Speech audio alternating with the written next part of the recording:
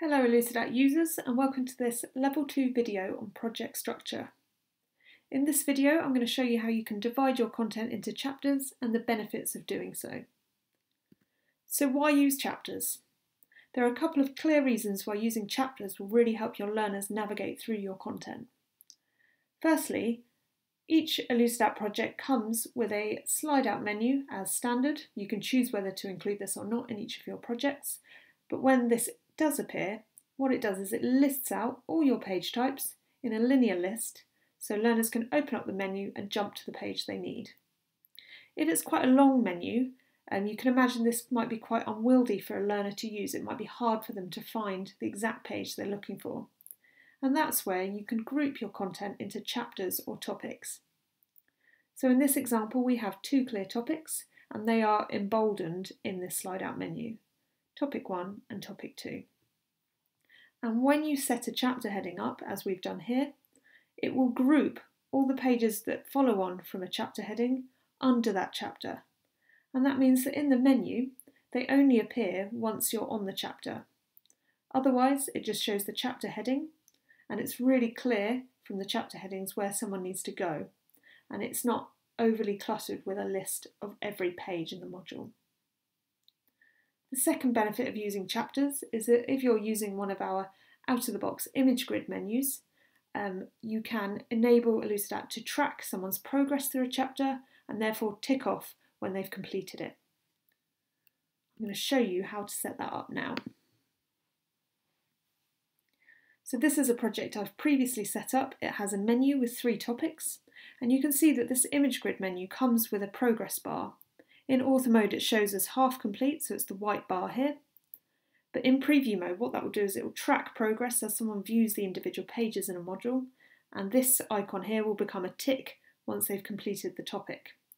So it helps learners see how far through the content they are and which topics they need to go and revisit and complete.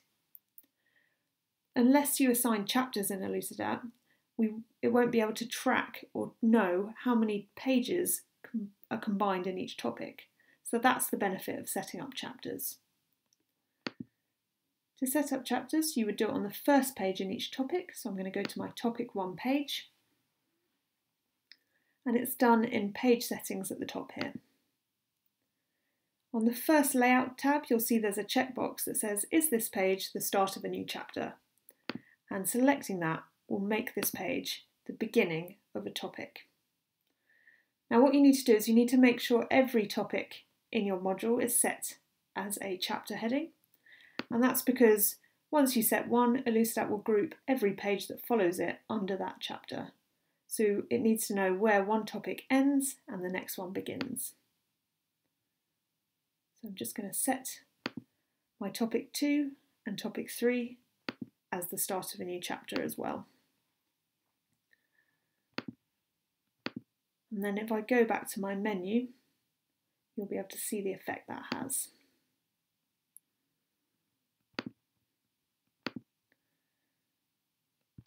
So on my menu page, you can see here already in the skip to page list, Elucidat has emboldened those topic headings and grouped the subpages under those chapters.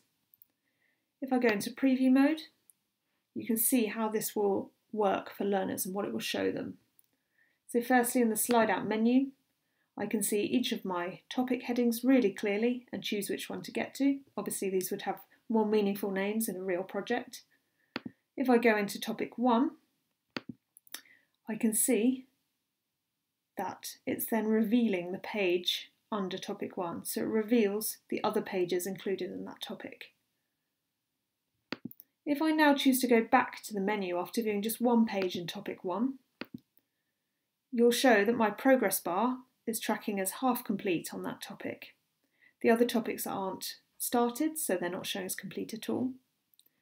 If I go into that topic and navigate through to the second page in my topic, therefore completing it, I've now viewed both pages, and go back to my menu, you can see that that topic's now ticked off.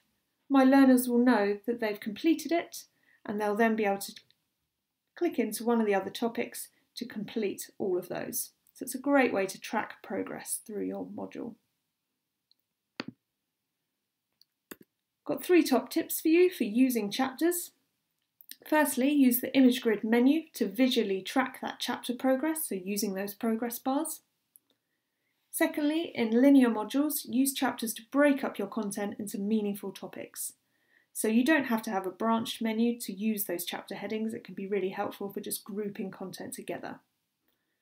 And thirdly, is more of an advanced feature, but if you use chapters, you can actually set them up with rules and timers and scores applied to groups of pages. So we'll come on to that in some of our level 3 videos, but it's just setting your module up to use some of those advanced features more effectively. Thank you for viewing this video. Move on for the next topic in level 2.